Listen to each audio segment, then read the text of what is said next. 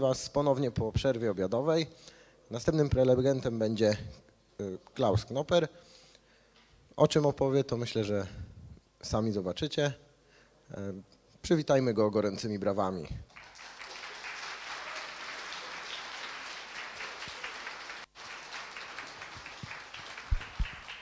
Okay, test, seems to work. Yeah, unfortunately, my Polish is still not good enough to give the full talk in Polish as I kind of announced last year, so I hope you can cope with me still speaking in English. I'm aiming for next year for the Polish talk. So, I'm talking about a very difficult topic. In fact, this was the most difficult talk for me ever, because I'm not talking about installing software, but about removing software and still have a working system. So, yeah, and the dropouts are probably not caused by systemd, but if you plug too many adapters together, this just happens. So don't worry about that. Yeah, systemd has already taken its place in the Linux distros. All the major distros are using it, so it's kind of new to talk about how, if we should it or if we shouldn't. It's already there, and most distros are happily adopting all the new features that I'm also going to talk about. Well, systemd has also some problems for distros like Knoppix, and of course I'm trying to address that as well.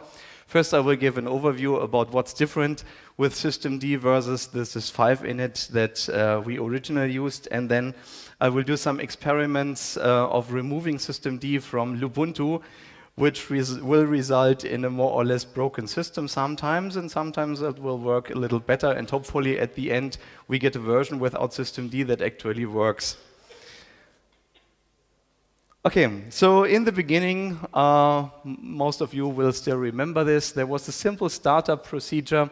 You gave one startup program as the initial command to the Linux kernel, Linux init equals sbin init, for example, and this was the first process of your system, and via an easy-to-use configuration, etc init tab, your entire system was brought up and configured. Some services start sequentially, waiting for each other, that's the wait option, or do auto-restart like the X server. Once you log out, you automatically get a new session, get logged in, and this was the respawn option. Everything else was done by shell scripts, not by init itself, and these were residing in etc init.d or etcrc.d. This is the configuration I'm still using for Knoppix. As you can see, it's not the normal sys5 init startup. All the run levels are commented out at the beginning, so I don't have that sequence that's normal for Debian, like mounting file systems, starting network services, doing this and that one after each other, but only a single shell script called Knoppix autoconfig. Yeah, you can see that here. And this shell script does all the work of detecting the hardware, starting services, and bringing the system up.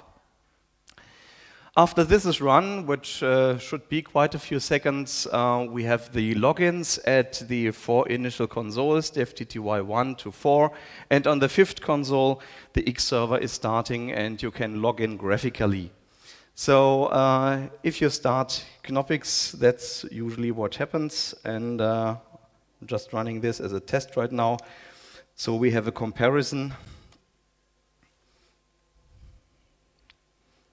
Okay, watch the clock. It starts 5 seconds before the full minute.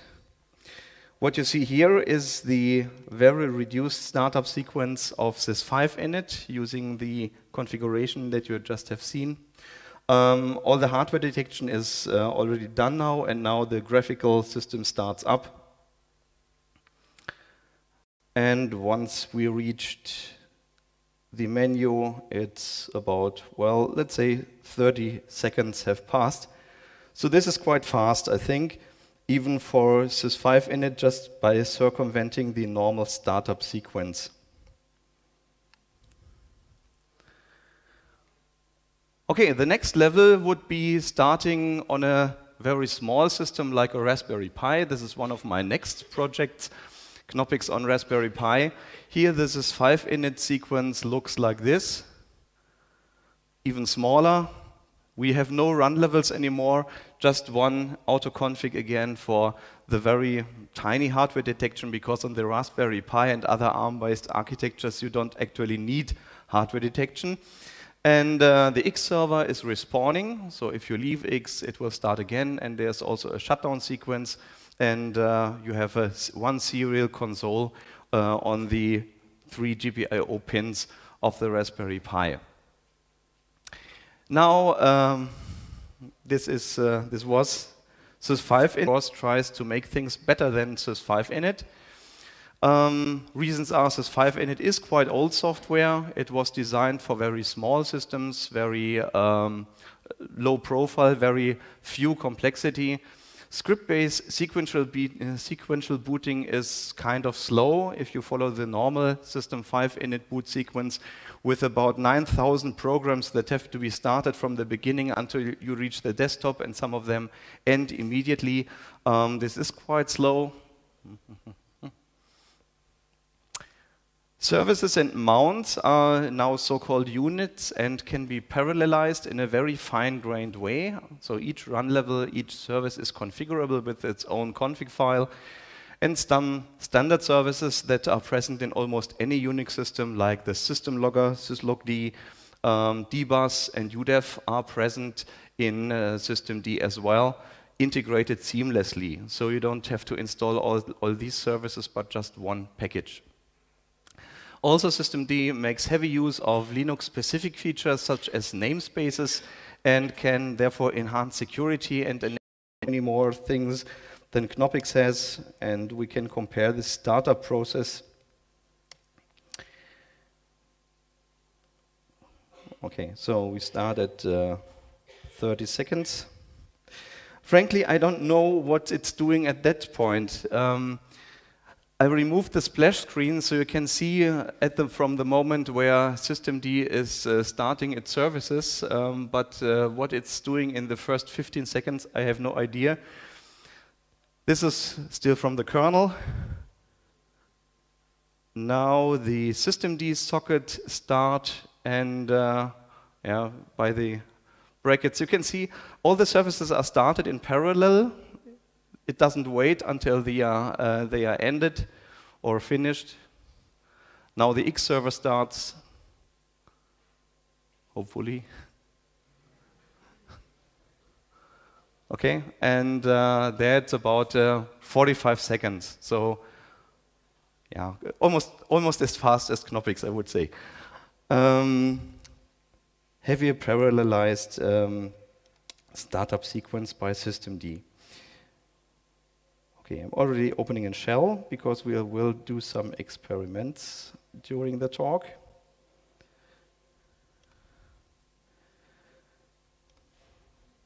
Yeah. Now let's have a look at the quite complex systemd system. Parts of the kernel are control groups, lib capabilities, crypt setup, TCP wrapper, libaudit, libnotify. Systemd makes heavy use of all these libraries. The core of systemd consists of the system manager and services, timers, mounts, targets. All of them have different configuration files. Systemd calls these services units. You have to get used to that naming convention of systemd. For login, multi-seat, inhibit, session, and PAM. We'll have a look at that later too. And the namespaces are a very practical feature. You can start services inside a box that cannot leave that sandbox. So you can do kind of pseudo virtualization already inside systemd and lock processes against each other. They will never see each other's files. So, for example, each individual user has his own TMP directory and cannot see temporary files of other users. That's also a security feature. The systemd daemons are on a different slide, so I don't have to look up right here. Systemd's new functions, the systemd authors already said systemd is not one service. It's actually a suite of 69 individual programs. Systemd does a massively parallelized startup of system services. And this is done via dependencies. So every process that requires a mount or a sub-process will wait until that other process is started, and Systemd tries to figure out the optimal sequence to start sequentially or in parallel. Also, a few security enhancements like network isolation. Every process can have his own virtual network and be isolated from other processes, and also visibility restrictions. Each user could have a home directory completely locked away from other users. So the Systemd processes that you will find in almost any modern Linux distributions are Systemd itself, which is the startup sequence manager, Systemd logind, which is seed and session management. Remark the small footnote there. Systemd journald syslog, but different than syslog. It's not logging into text files, but into binary files, and it needs some front ends in order to see what's inside. And the Systemd dbus for service process communication.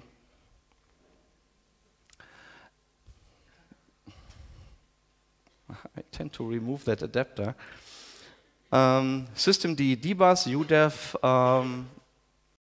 The Systemd controls are the part that are quite hard for someone who has used sys5 in it before, because instead of kill and ps for controlling services or using the etc init.d startup scripts, now we have service files that are started via system control.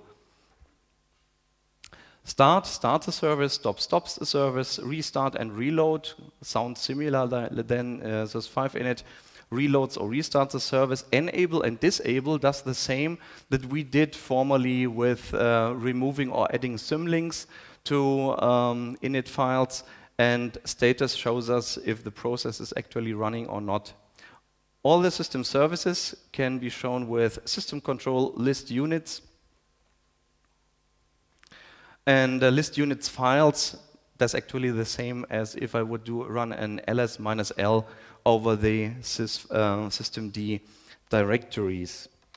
So if we want to have a look on that, systemctl list unit files. Oh, systemctl.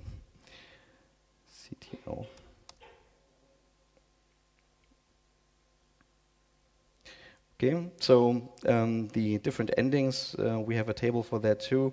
If you want to find out anything about a special service, you can run system control cat on this. Apparently there's a pager built into that command that I would personally have piped through less, I guess. Systemctl show kups.service should show me the parsed version.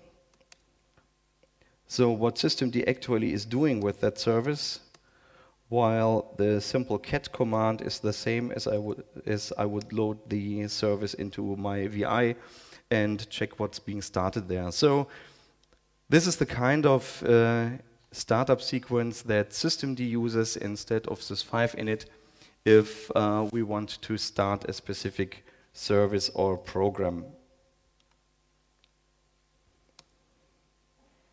Okay, same thing for the logs, which are unfortunately, well, I say unfortunately, but some other administrators think it's quite practical, that are no longer in text format but in binary format.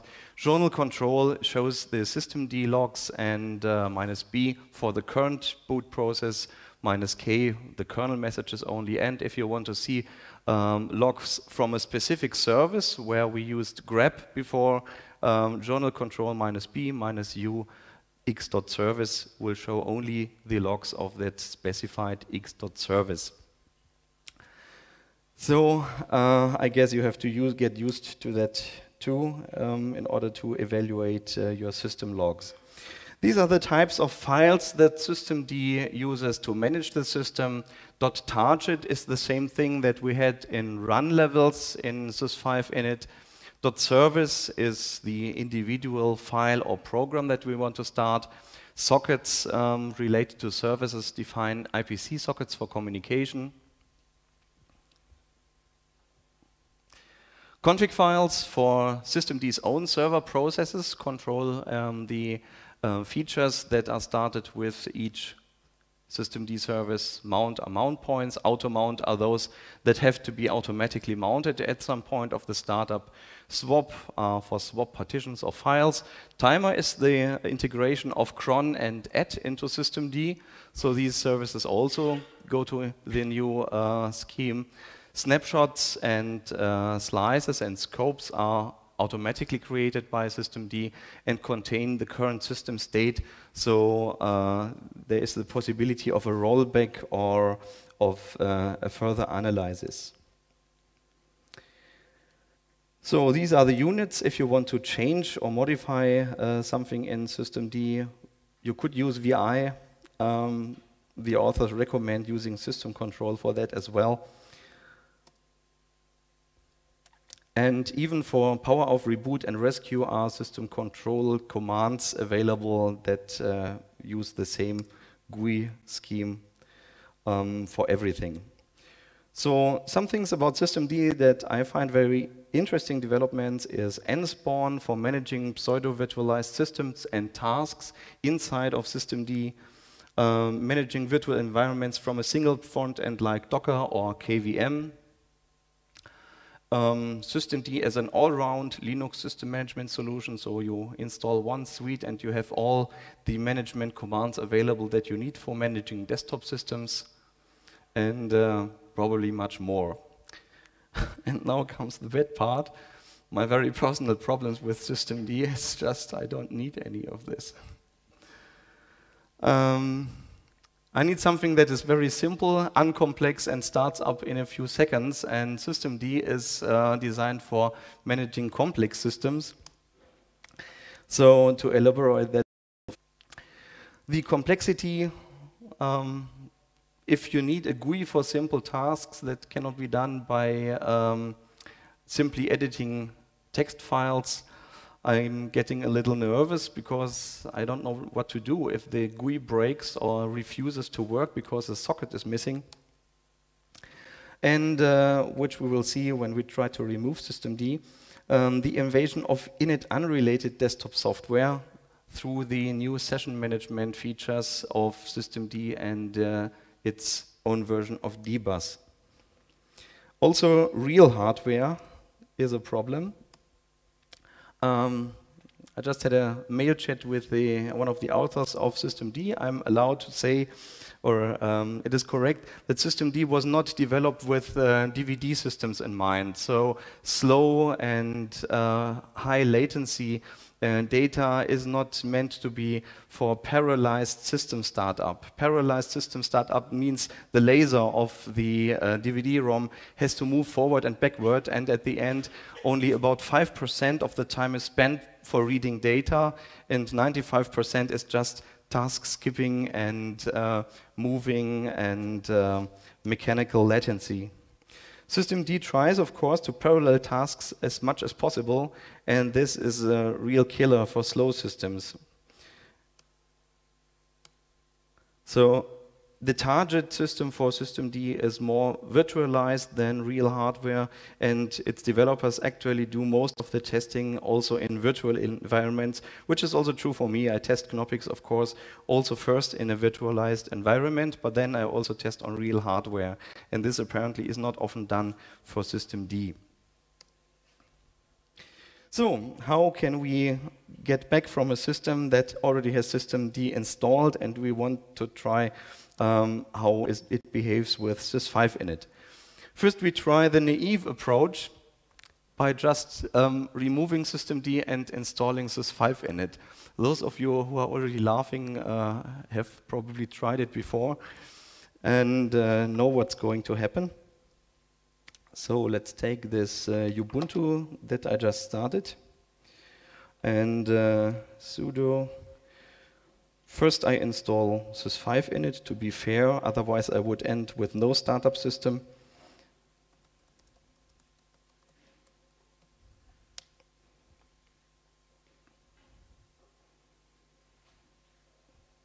As you can see from the version number, this is already a sys5 init version that has been patched, so it integrates well with most Debian distributions. And now apt get --purge remove systemd. Oops, mistype.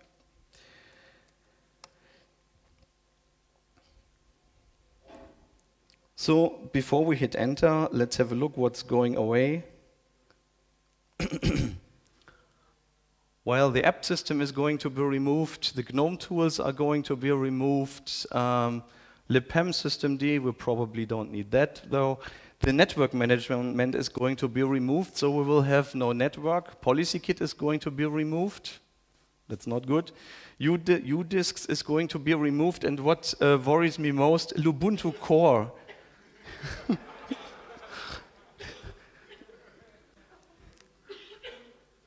Yeah, on the plus side, we will free 45.3 megabytes of disk space and gain some additional space. So let's just do it.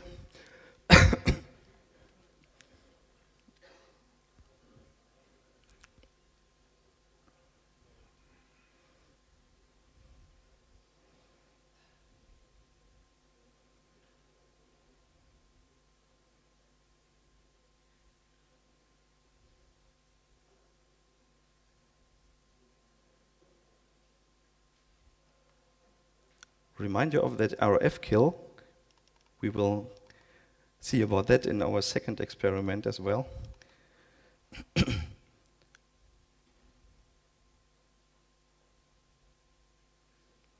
So this is the actual warning that comes after everything is done.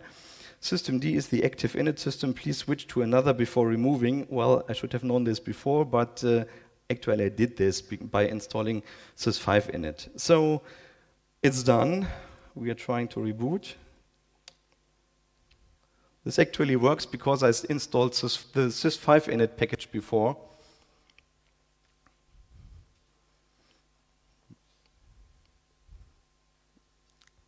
Okay, it's booting.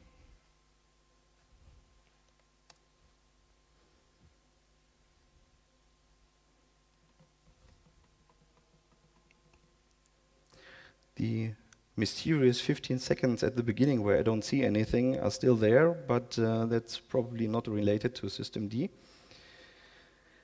So, from about here, there was the init message. So actually sys5 init is in use now. That's bad. It says that the root file system is not writable. So actually there is a file missing that enables read-write support for the root file system. And we end up at this point where we may still get an administrator login on the text console, but X isn't starting anymore. And we get a lot of read-only file system messages. And even if we could log in graphically, the desktop would be gone. So as a result, I think we can say system is broken.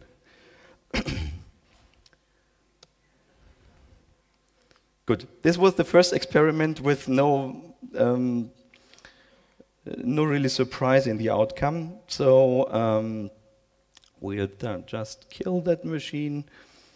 Error-f sda.qcow, and we get a new one. sda1.qcow. Okay. We need to replug something. I'm just moving around virtual machines in between. Please. Let's do it like it should.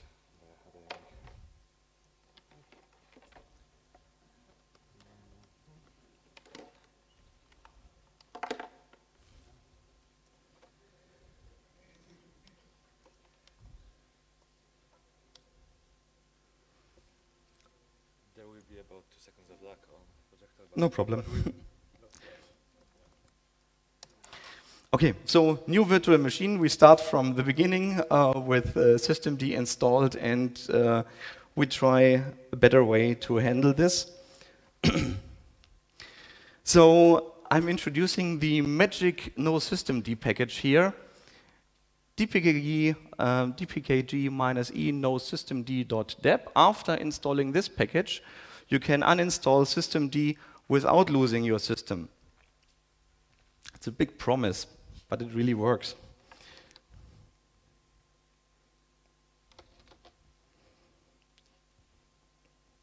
Okay, it's booting up again with systemd.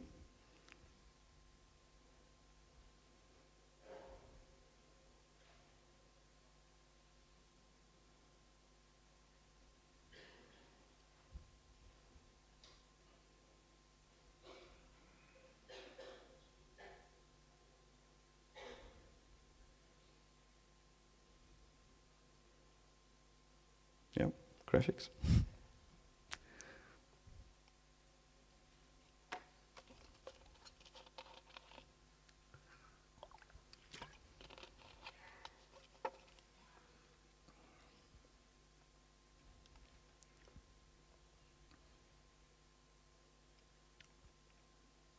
So there we are again.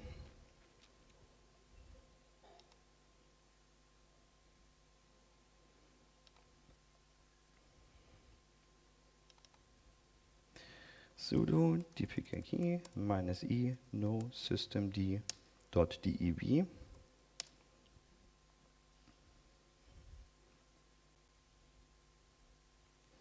So now we check what happens if I try to remove systemd. apt get --purge remove systemd. There's still a lot of traffic. Yeah, still Ubuntu core, but that is related to one package called rfkill, which for some reason has a dependency for systemd. So we need to install a different rfkill.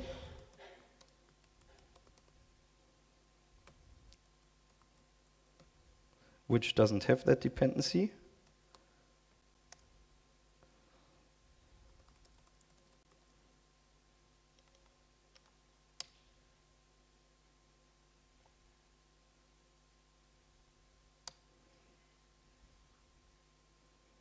And now what's going to be removed is just libpem systemd, sys5, and Ubuntu standard, which is basically a config file that says which Ubuntu version we actually have.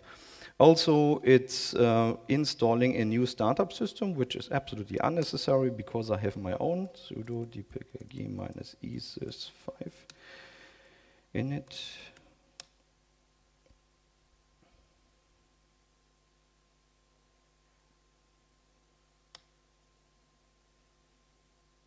Okay, now it just removes systemd like it is supposed to be. Okay, while it's doing that, I'm explaining why this works. The no systemd package actually contains not a single file, it's just a dependency package.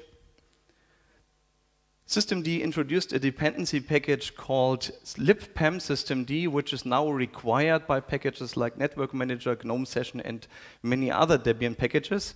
And the only purpose of libpem systemd is creating a process control group that's actually only needed by systemd. So if I resolve that dependency, providing that dependency lets me uninstall systemd without running into problems with lots of system software uninstalled.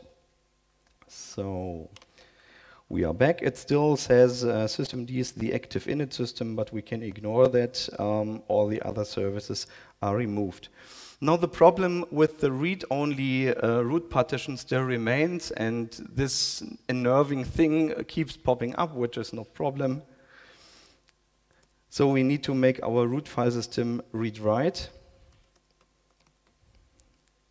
etc default grub contains the boot options, and there I add read write.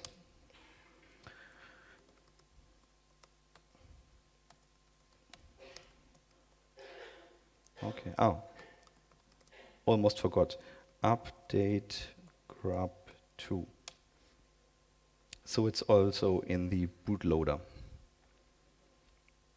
Okay, let me think. I exchanged systemd by sys5 init. I made the root partition read write. rfkill has been replaced. Sys5 init is in place. The link has been init should now no longer point to systemd, but to my own sys5 init. Everything is good.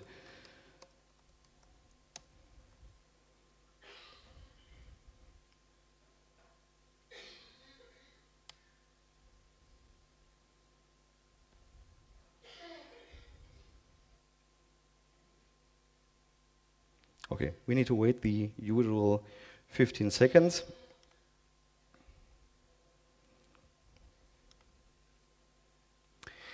Yeah, the result of experiment 2 is quite promising. As you will see, the graphical desktop does start up. We have all our programs available. Apparently the system boots up and none of the essential core parts of systemd are present. However, it's not the full result that we expect. The system is still kind of unusual, but not as broken as before, potentially fixable.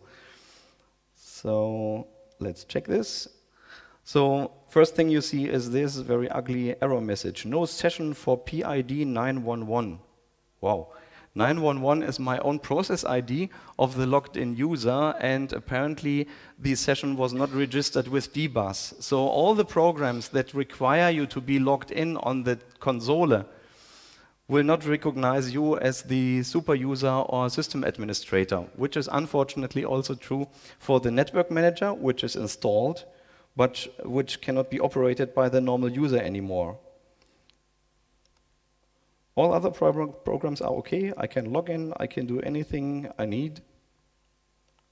That thing keeps popping up, but no problem.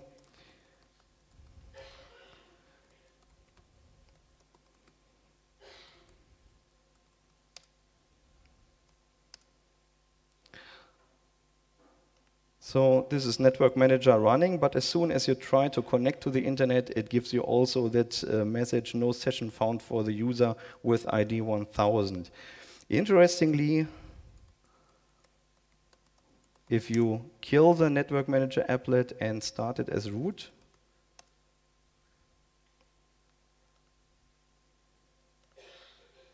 connection to the internet works. So we are not far away from having a functional system without systemd's services, but fixing the details can still be a little complicated. So I'm explaining why.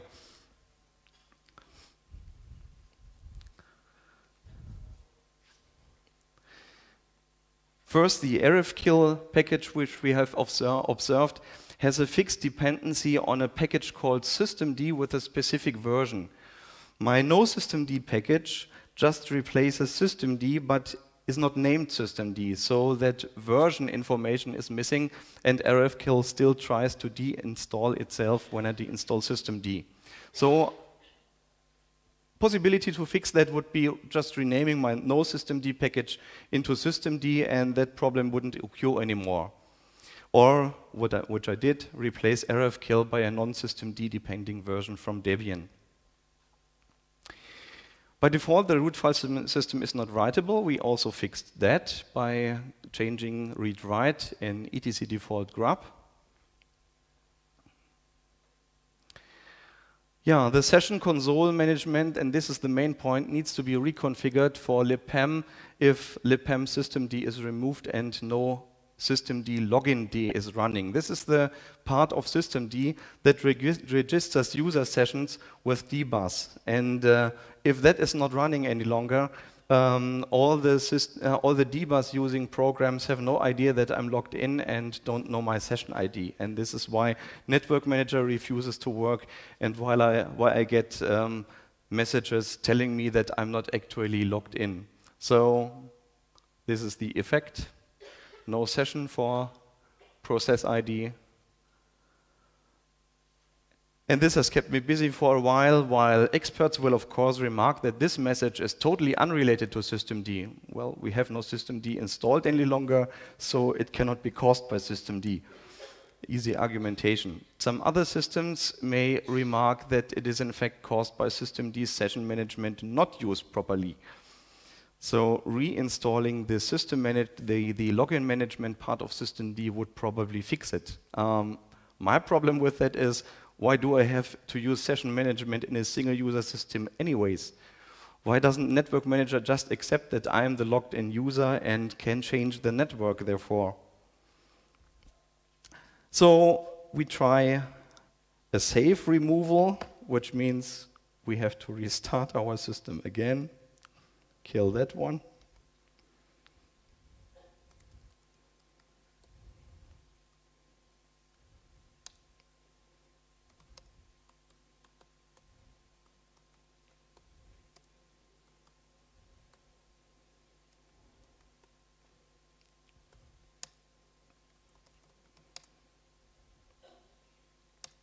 Okay, we'll let that boot up and see what we have to do here. So the next procedure, which is hopefully giving us a really functional system, is first installing the no systemd to get rid of the dependencies of the systemd package, then installing a systemd package that does a replacement of systemd. Not just uninstalling systemd, but replacing it without uninstalling the package. So the systemd package remains installed, but it is just unused. Then there's a special package called systemd.shim that keeps dbus happy, because every time a program like Network Manager asks for a session over dbus, systemd will start the login manager and add that session to the dbus. As a result, we have a sys5 init sbin init, because that was overwritten by the sys5 init package. We are now running a real sys5 init as startup, and the systemd services are still all working fine, and the system will keep running even if I install more systemd dependent packages. So this is experiment number 3.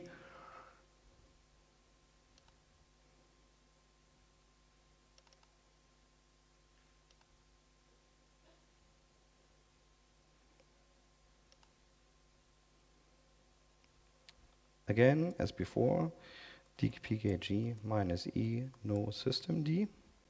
That removes all the hard dependencies.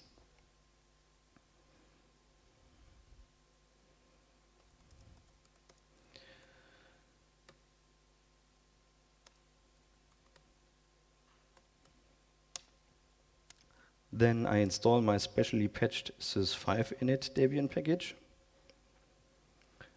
I leave the other systemd packages just as they are. I probably still need to fix the root file system issue. etc default grub.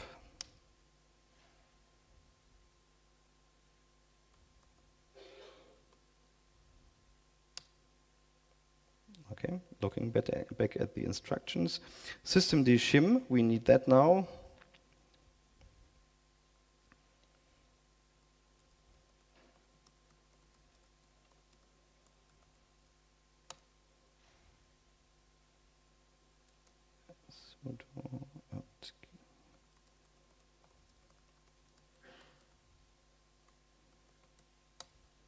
No. Typo.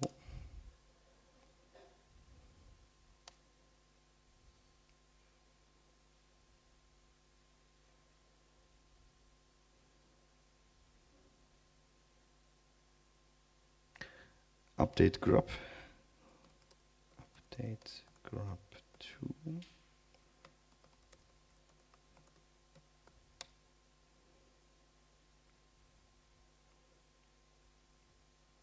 Okay, I think I did everything right.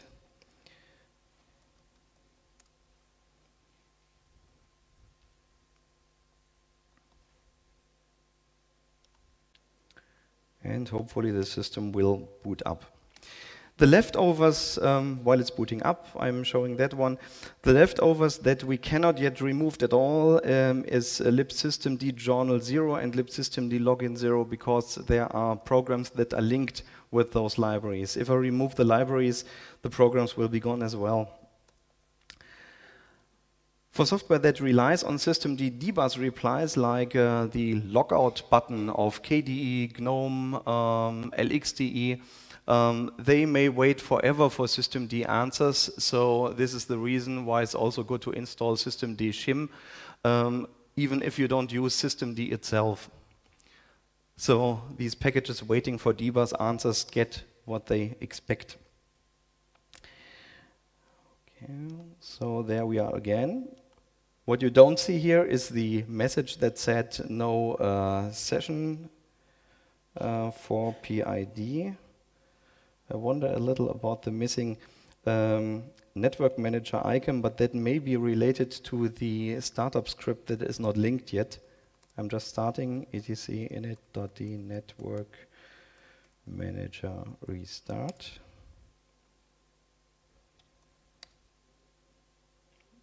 Okay, I'm offline and wired connection 1, I'm online.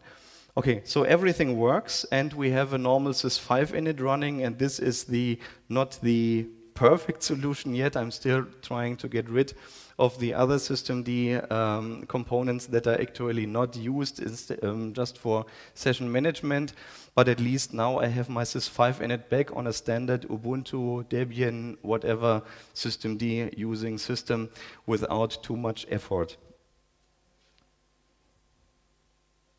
And I can still shut down and restart and use most of sys5 init's features.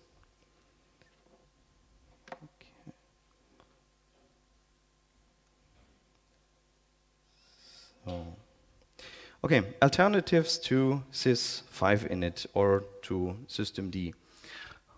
Patched sys5 init that replaces systemd as sbin init, or if you want to try systemd's own version of sys5 init, libsystemd init is a compatibility package that tries to do the same as the sys5 init did before.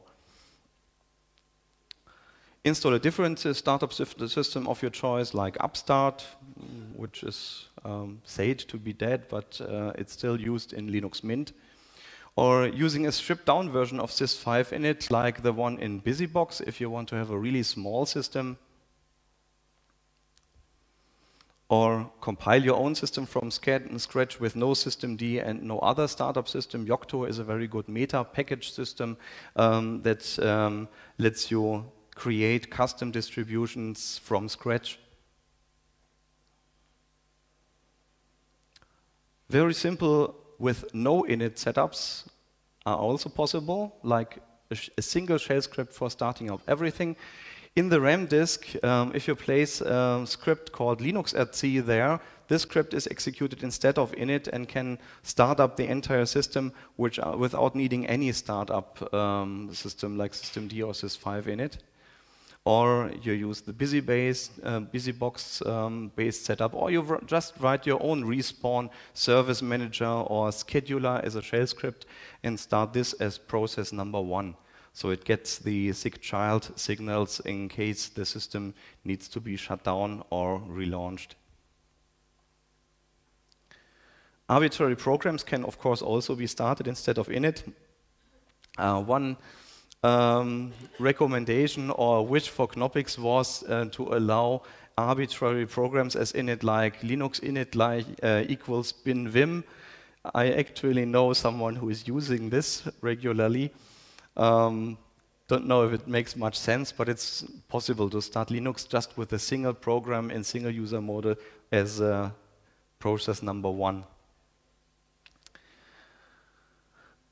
Okay, to do for me, in order for a complete systemd removal possibility, creating policy kit or console kit setups that do not rely on a session management of registering the logged in user over dbus, or Second possibility, registering the logged-in user manually, so auto-login works and Network Manager doesn't complain about a missing session ID.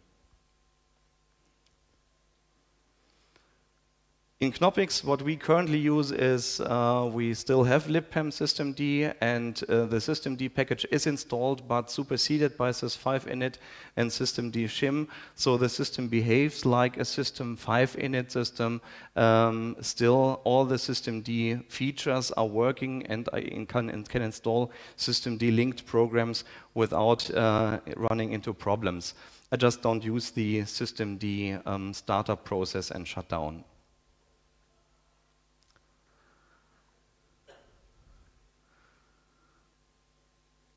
Okay, so as a conclusion, replacing the systemd startup is fairly easy. This was experiment number 3, where we just installed sys5 init as a replacement and resolved the dependencies so systemd doesn't complain. Leaving everything kept untouched. Removing the systemd introduced dependencies always causes side effects, especially on the session management side, and this needs a lot of manual configuration work to avoid those messages and errors related to no user logged in. Using the sys5 init emulation of systemd may be an option. I didn't try this yet. Maybe the easiest way out. But still, I'm trying the traditional sys5 init package with those workarounds to be able to install both startup systems in parallel. In case someone wants to switch back to systemd, that's just removing the sys5 init package, and the symlink sbin init will be replaced by the one of systemd. The effort for maintaining a non-systemd controlled distribution may, of course, increase with systemd's development. I quote here the fact that systemd will never be finished. It will always be expanded by new features, and this will probably also keep me busy to, on one hand, take advantage of these features, on the other hand, trying to maintain my own startup system, which is optimized for slow data and for slow media, so it still starts up quickly without too much parallelization.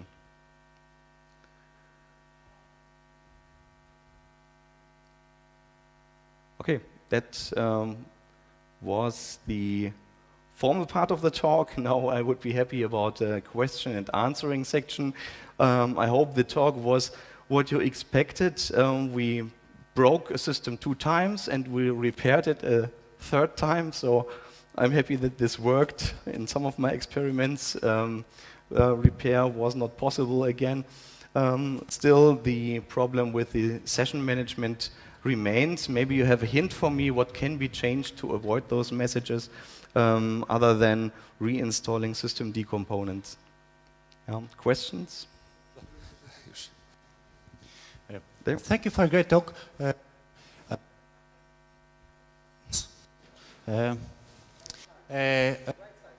Right side.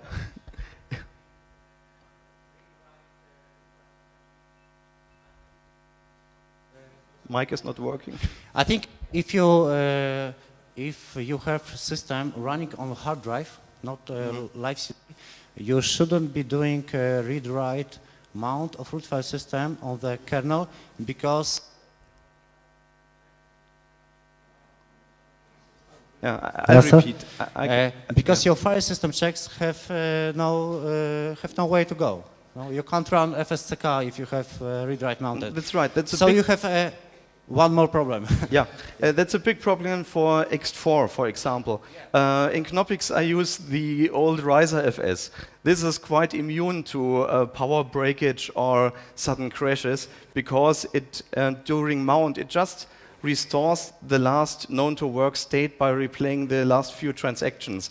So I usually mount my root file system always read-write. However, the correct solution, as you would probably propose, is to re-establish the init script that does the read-write mount at the appropriate place, right before I need write access for the log files.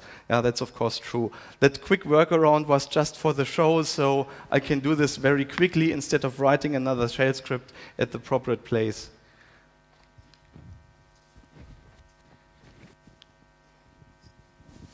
My name is Peter. Thank you very much. Your lecture recall when I was 5 and I was still breaking toys. And I have one question. In your opinion, does System D adhere to keys rule or other systems like Upstart? It's a difficult question. I think every startup system has its place. The target of systemd is a complex system with virtualization, with lots of processes, with a central management console, and for this is really practical. Sys5 init is targeted to very simple startup systems, maybe even single-user systems. Upstart is good parallelizing. For my own attempts of creating operating system, no startup systems would probably be the best option because I only need 1 or 2 services running, and all the others like FTP server, HTTP server, and everything else I put in etc.rc.local and start them after the main startup process is done. So I don't think we should talk about which startup system is the major key account in the future, but rather of which startup system is appropriate for the specific purpose. I had a talk with the systemd developers. They also see that in very, very memory-reduced systems like 64 megabytes or something, you don't want a startup system as well. You just need something that starts up one single process. However, on modern smart TVs or smart devices, systemd may come in handy because it brings all the features that you need for system management, like extended logging, like virtualization, isolation of networks that you would have to manually insert into systemd, into System5 init. So I think it just depends on the purpose. I cannot tell you if the choice of systemd for most distributions was a good or a bad one. Time will show this. I, for my part, will try to stay with Sys5 init or BusyBox Sys5 init for a while until I see a really advantage of using systemd for Knoppix, which I cannot see yet. Oh, another question? Yep. Yep, front. Okay, so you told us about the problems with starting the system using systemd when booting from the DVD. Yeah. Are those problems related to loading the unit, the non-sequential read? Is this loading the systemd unit and parsing them, or is it the later stage of boot up? It's actually the parallel start. If you have 2 processes that try to start in parallel, the head of your disk will be spinning between 2 locations. And the longer time it needs, systemd should have a load, maybe you can put a load balancer in systemd.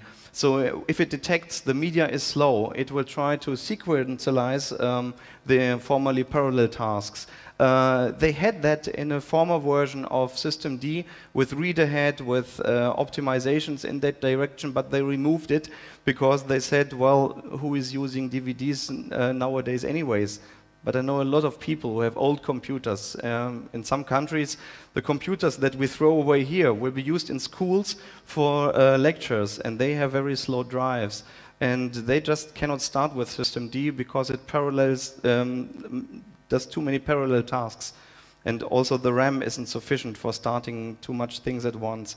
So I'm thinking about these old computers, and for these I need my manual routine that sequentializes all the tasks that would consume too much latency if they are starting in parallel. So it's not really systemd's fault that it is slow on slow media. It's just the fact that it tries to parallelize too much. And putting this to RAM isn't a good idea? Putting this to RAM would be a good idea if you have that amount of RAM, of course. Knoppix has that 2 RAM option, which first loads the entire 5 GB of DVD into RAM and then starts from there. With this option, systemd would be blazingly fast, I think. However, I have seen systemd setups where systemd was waiting for a socket that was, for some reason, appearing too slow, and it avoided starting other processes before. Databases are a good example.